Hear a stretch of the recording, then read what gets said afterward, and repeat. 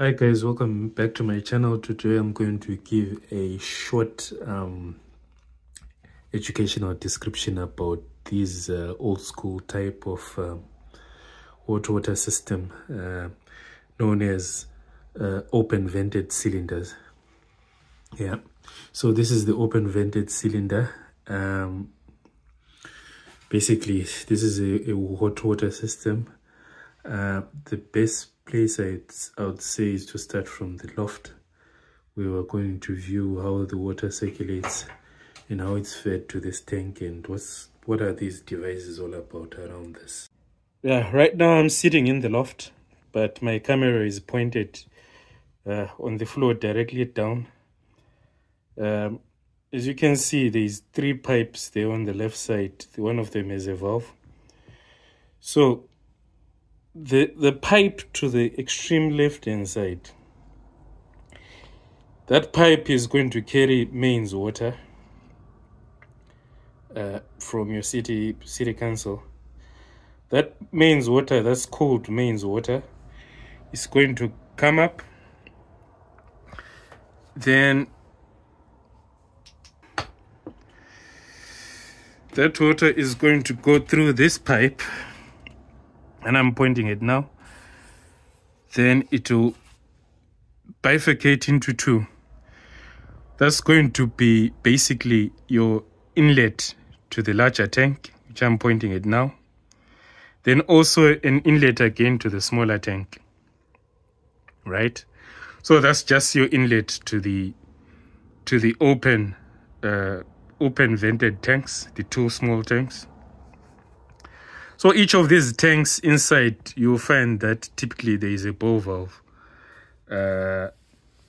just like in your system, right? For topping up. I'll open one for you. I'll open the smaller tank. As you can see in there, my supply comes in there, right?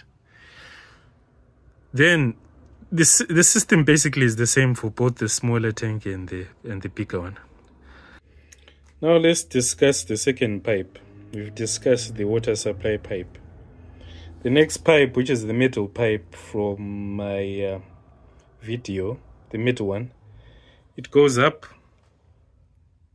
That pipe basically is coming, as you can see, it's coming from the top of that cylinder. So that would be your vent pipe. So if you get any overpressure from the cylinder, it goes up through that pipe.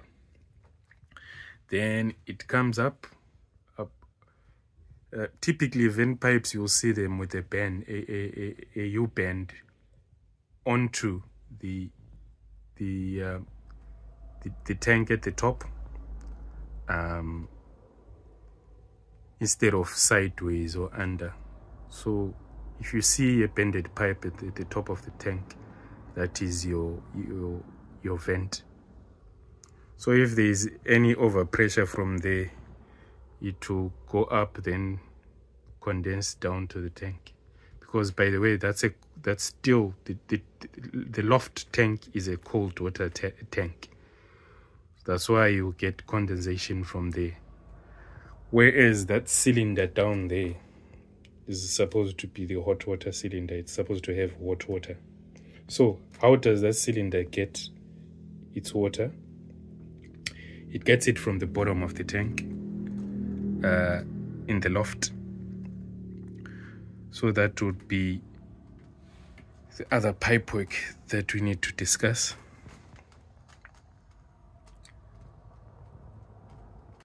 I almost forgot to mention there's another pipe again that comes sideways from each tank. That pipe, usually it's unlegged, so most of the time, and it's plastic. As you can see, the other pipework is metal and it's copper and it's legged. The white PVC pipework usually is going to be slanted downwards towards the other end of the loft, and that is your overflow. in case you get a problem with the ball valves, right, or cocks, right, that supply water, in case they're defective and they're continuously passing water, these overflow pipes are going to direct the water outside. Just to summarize again, main water supply to the loft tanks, then cold water inlet from larger tank to the cylinder. Apart from the vent side going upstairs, this is also the same pipe that's going to bifurcate into two. This is going to be your outlet from the cylinder. Your normal hot water is going to flow this direction, right, or to your other taps, right? But then the other part on the T piece is going to go to your vent. Yeah, so I needed to clarify that first, that this is not just the coming from the cylinder itself. This is not just a vent. It gets divided into two. Water flows naturally. It's going to follow that other direction. But when there is overpressure, because due to hydrostatic pressure, we know that the loft is at a high elevation. So if there is any overpressure situation, it will then go that other direction and vent upwards. But normal water for normal consumption will go downwards, right? So the cylinder itself acts as a heat exchanger, right? So as we explained, that cold water gets in from that other side at the bottom, yeah, and hot water gets out from the top there. There's also another loop, a separate loop. So there's two loops of water here which don't mix. Now the one loop is on the open side of the cylinder, then the other loop is within some coils inside the cylinder. So the water that is forced through the coils inside the cylinder basically circulates via the right pipework of the cylinder, right hand side.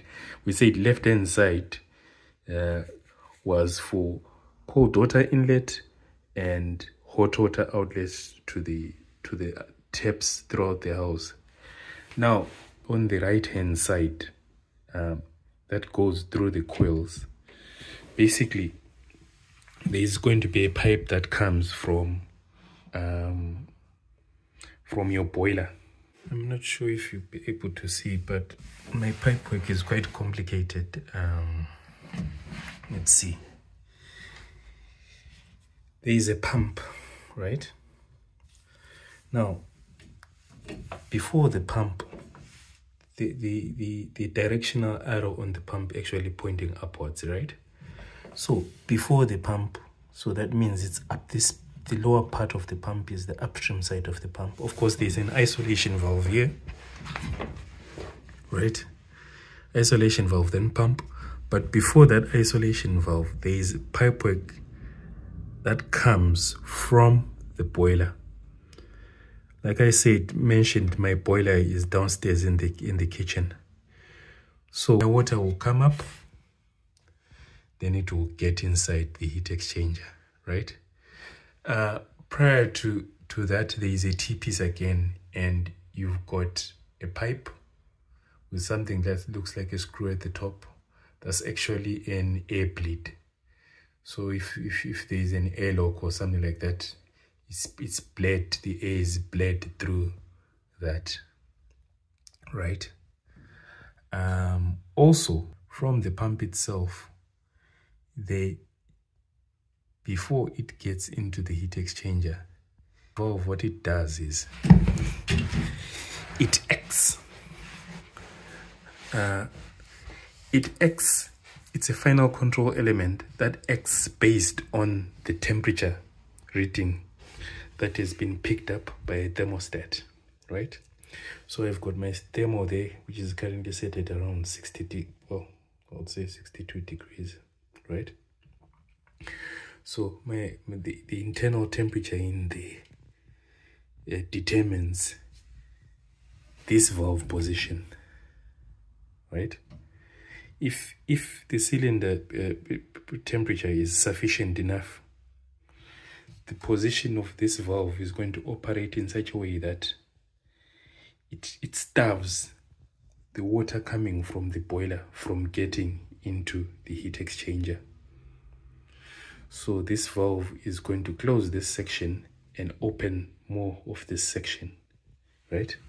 Now this section is going to be outlet to the radiators.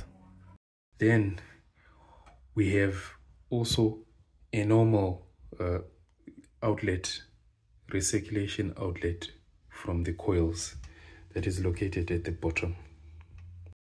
Outlet to the boiler.